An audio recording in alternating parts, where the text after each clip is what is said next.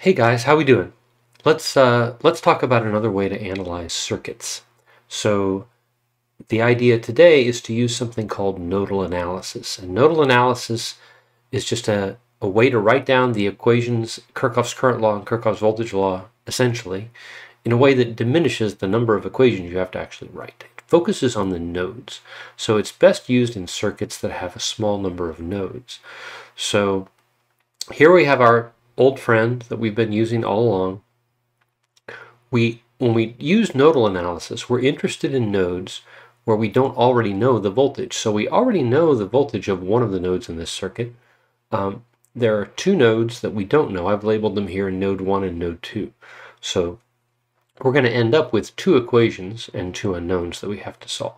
So let's see how this works. Let's talk about the ground node. First of all the nodes along the bottom that's actually just one node because there are no elements that separate those guys. They're just connected with a wire. So that's actually a single node. We'll call that the ground node. Okay, then we've got node 1, which is labeled N1 there. We've got node 2, and I've actually drawn circles around two nodes, what look like two nodes there, but again, those two nodes are not separated by any element, and so you can mathematically, they're just a single node. And finally, there's this other guy over there on the left. That's the source node. It's the node connected to the source that isn't ground, and but we know it because it's connected to a fixed voltage source. We already know the voltage of that node, so it's not an unknown. So we don't have to write an equation for that node. That's what it boils down to. Okay, and finally, I just want to highlight that that little funny symbol at the bottom there is a ground symbol. So that's just a notation that tells the reader or someone looking at our solution, an instructor perhaps, or a colleague, a teammate, that with regard to your analysis, you're thinking of that node as ground. So we'll usually do that when we're designing a circuit. Let's focus on node 1 and write Kirchhoff's current law for node 1. Now Kirchhoff's current law says the sum of the currents have to add up to 0. So we're going to think about what's the current leaving each of those nodes. So let's think about first the current leaving the node through the 4.3 ohm resistor.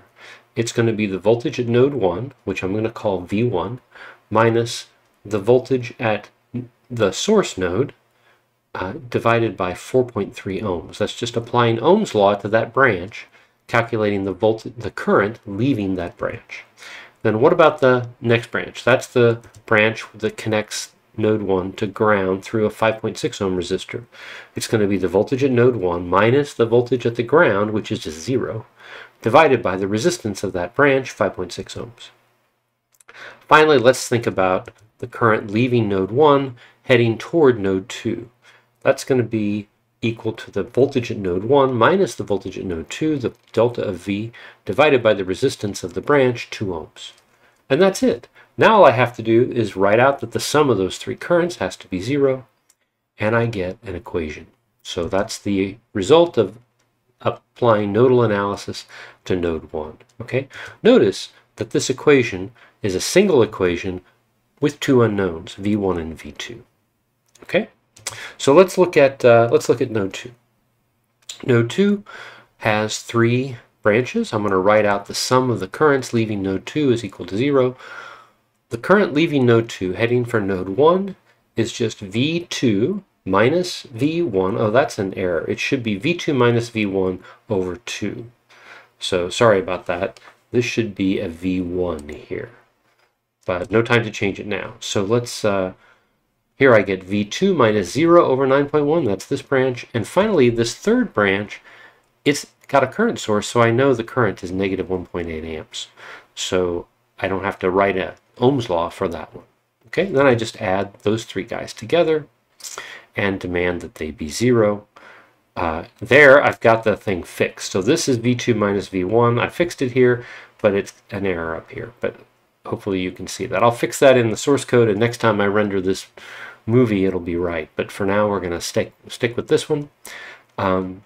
Now, I've got two equations and two unknowns. Each equation has V1 and V2 as an unknown, but they're two independent equations, so I should be able to make this work. So we're going to write out those two equations, The equation from node 1 is this guy.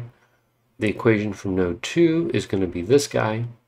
And then I just have to solve these two equations together. So first I'll multiply through the denominators to get rid of all those guys. Do the same thing with the second equation. Then we're going to multiply through and then get all the v1s and v2s together. So that bottom equation simplifies to this guy. We're going to do the same thing with the top equation. Oh no, I'm actually, sorry, I'm going to change this to get rid of that denominator, and we end up with this guy. So v2 is a linearly related to v1. We'll do the same thing with the top equation. First, let's multiply through with all the denominators. Then we'll pull all the v1s and v2s together. Now notice I can substitute v2 with that bottom relationship that has a v1 in it. There we go. And now I have a single equation with v1 as the only unknown. So let's bring the v1s together, and then again bring the v1s together, and then divide through by the 24.14, and I get a number. So I have a result for v1. Now I'm going to take that result for v1 and put it into the bottom equation, and then I can just multiply through to get v2. So that's it. That's how you solve those two node equations for the two voltages, 8.048 and 9.55. Now notice that once I do that, I can calculate the current in any branch. Because I know the voltage at every node, I can just go back to my current equations. So let's say I go back to this guy right here. This gives me the recipe to calculate I1, I2, and I3 through these three branches. And then I can do the same thing, I1 and I2 here. I already did that one, I need to do this one, so I can solve for the current in that branch. So I can get the current in any branch. I want to emphasize also that this I1, I2, and I3 are just relative to node 2. They're simply the first, second, and third current leaving that node. They're not identified with particular resistors in the circuit in any absolute sense. Same way here. This I1, I2, and I3 are simply the current leaving node 1. So that might be a little confusing. What I want to do now is to show you how you can, let's scrunch this thing up, and let's look at how do let's solve these guys using the computer this time instead of manually by hand, because that's kind of a pain. So you could go to that, go to the binder that I showed you before, and we can simply define V1 and V2 as symbols, like so. Okay, and looks like I need to restart the kernel here. I'm going to rerun this cell. Okay, that worked. Okay, good. So let's just write these two functions. So the first function is going to be v1 minus 11 divided by 4.3 plus just v1 divided by 5.6. I don't need to subtract the 0 because that doesn't do anything. Then it's v1 minus v2 over 2. That's function 1. Function 2 is going to be v2 minus v1 over 2 plus v2 over 9.1 minus 1.8. So those are the two functions. They're both supposed to be equal to 0 when the equations are solved. So I can just tell SymPy to solve those two equations, F1 and F2, for the symbols V1 and V2, which I don't know. Boom, and it does it. And then you can see, if I go back to the end, it gets V1 as 8.048, yep, and V2 is 9.55. So everything turns out okay. So anyway, that's nodal analysis. This is a simple circuit.